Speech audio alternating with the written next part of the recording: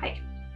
So obviously with everything going on this year, I thought it was the perfect time to start an Etsy shop, a small business, a independent art career, if you will. Pretty much everyone else thought this too, but I'm going to tell you my experience making and selling Christmas cards. Starting an Etsy is something I've been considering for a while on and off, especially after completing my BA, having a lot of leftover art that is just lying around. I feel like I could be making money with this, so like Etsy seemed like the perfect place to go.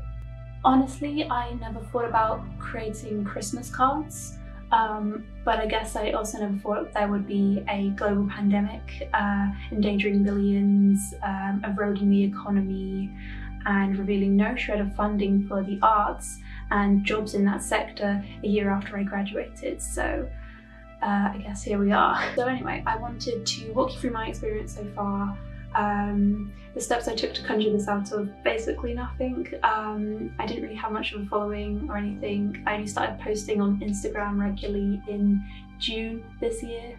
So it's all progressing and times are weird, so why not capture this moment and show it in video form? The main things I kept in mind when I approached starting an Etsy shop were, what am I going to enjoy? I knew that if I were going to be selling and enjoying the process, it would have to be illustrations, paintings, stuff I would want to be doing and working on generally in my life anyway. So I knew my kind of niche area, and of course there are specific genres to look into within this niche area, but the most important thing to consider is, will it have an audience? Once you have a few ideas connected to it, it's a good thing to get yourself familiar with what's popular within that niche interested area, what trends well. So say you want to draw frocks and your niche is very like goblin, cottagecore centric, there are going to be amazing styles and aesthetics to be inspired by, and then you will be doing well in that community because people will just love that sort of thing. That's an important thing to remember, by the way. During this process of gathering ideas and inspiration collecting, you should just copy from others. It's not going to help you grow as an artist, and it's just plagiarism. With all this research and exploring different styles and niches, you might start to get an idea of how much time this is going to take. It's one thing to be passionate, but are you also going to be organised? Are you going to be able to prevent becoming overwhelmed and burnt out? Good things to help with this are to-do lists, tracking hours depending on each thing, making sure not to work over a certain amount, and also making sure not to procrastinate over a certain amount. I'm not saying that these are things that are make or break. I'm still waiting for the transferable skill of time management to transfer into my lifestyle, and it's been 5 years since I put that on my personal statement for university. So what I'm saying is, if I can do this and not have any major incidents so far, so can you.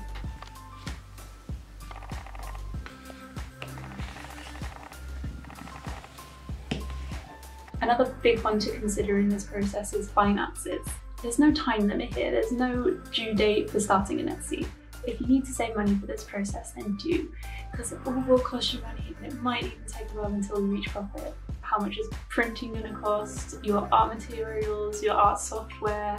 One thing that's really helped me is just making a spreadsheet. You will thank yourself for it. Lastly, commitment and patience is going to get you a long way. Patience specifically, I would say.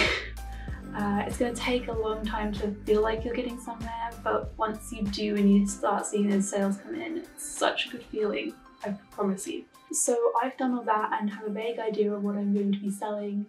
Now I just need to do it. So come with me now to Photoshop, sit back, enjoy this time lapse, drink some water, and I will brush you through my choices.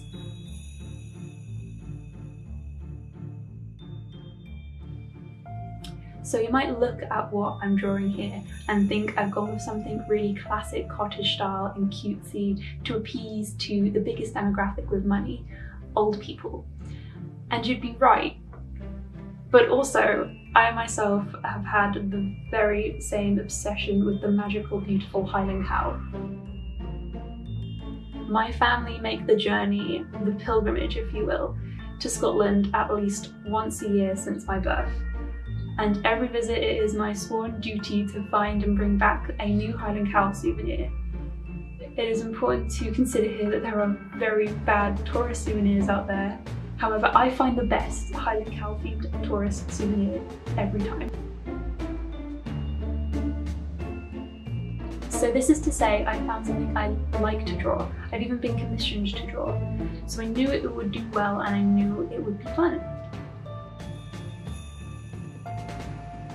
Having said that, I did still try and design something that was a bit different to the classic Highland Cow scene, found on many cushions across the world, just to help me start to establish some sort of style here.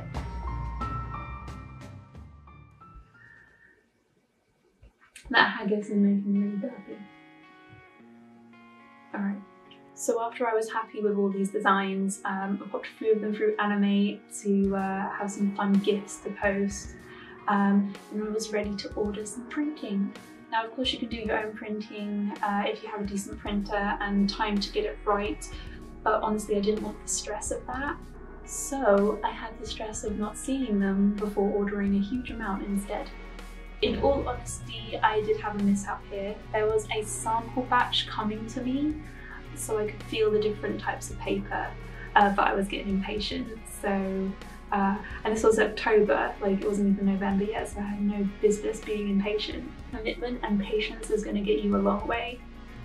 But I had never done this before, and I was feeling like I should have already had them out by then, so it's very silly. But anyway, I bit the bullet and ended up ordering a large amount of cards, cut to them turning up, and I'm not pleased with the results. So I ended up ordering them to be printed onto silk because the site I was ordering from was saying that that was the best thing for writing on, and there was an option for recycled, so I thought perfect. This might have not ended up so bad had I maybe chosen a larger size for the GSM, but I went with 170. Long story short, I had to reorder. Quite the unfortunate setback, but it did teach me a lesson in patience, and also allowed me to exercise the great power of turning and saying, no, actually this isn't how I want this to look, this isn't how I want my art to be represented. And coming from someone who is usually just accepts the deal she's given, that's pretty big stride. I'm so glad I reordered though, because the ones that came are beautiful quality. They are just so nice to touch, the colours are perfect. And yeah, they just feel so good and so nice. I went with uncoated recycled paper at 250 GSM.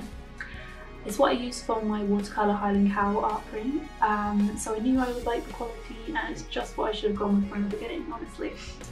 I ordered my cards unfolded. There are options to get them folded, or you can have a crease embedded into them to make them easier to fold at home. But I just went for a normal A5 print so that I could fold them into my A6 cards myself. And this created for some nice evenings of folding many cards.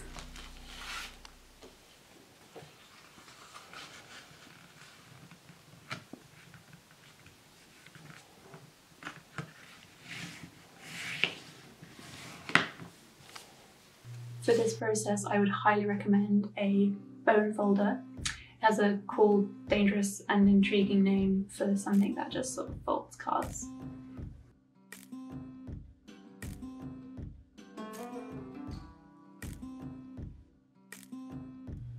Another important thing not to forget when selling greeting cards is an accompanying envelope.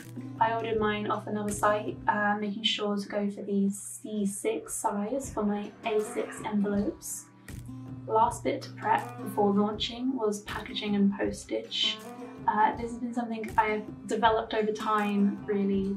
A nice thing to do for your buyers is to just add little bits to the experience. A lot of people buy from Etsy because they want to support like independent artists and small businesses. So a great way to show your appreciation, I guess, is to like add little personalised thank you notes. Decorated packaging is nice, and putting it all together to create an aesthetically pleasing experience for the eyes and for the heart, make them feel fuzzy inside. For my cards, I packaged them up with twine to keep them together the right amount with their respective envelopes. I then wrapped them up with tissue paper and a bit of fancy tape, ready for their backed envelope that I've also decorated. It's not essential, but I like it. The next step then is to take cord free, which is, I had a lot of fun with this, getting to dress up the products and set design a little bit, play with different angles and just sort of be a photographer, and it's very fun. It's another very enjoyable part of this process, I will say. So then on those pictures go onto Etsy listings and also make sure they're ready for Instagram and wherever else you're posting to start getting like some hype built up. So now we're posting on Etsy and we've got to work out what prices to give these things. It covers the cost of printing, of the envelopes, of packaging, as well as taking into consideration the time I went in to design it, which is important, I think. So they are all now ready on Etsy.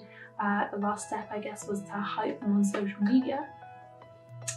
So since the big release of the cards, it's been pretty okay, to be honest. It's been a nice little routine to like package things up and then put past the post office, like on my walks and things.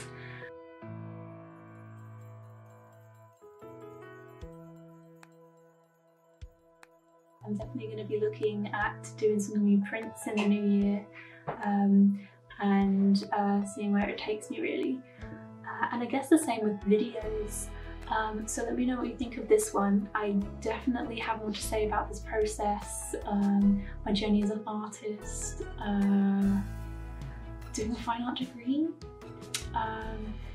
literally just testing the waters of all sorts of things right now. So if you want to see more, do stick around, I guess. So yeah, I make Christmas cards. I like to call them Highland Moos because they moo. And like in the Scottish accent, it's like Highland Kings. So it's a Whomst. Okay, bye.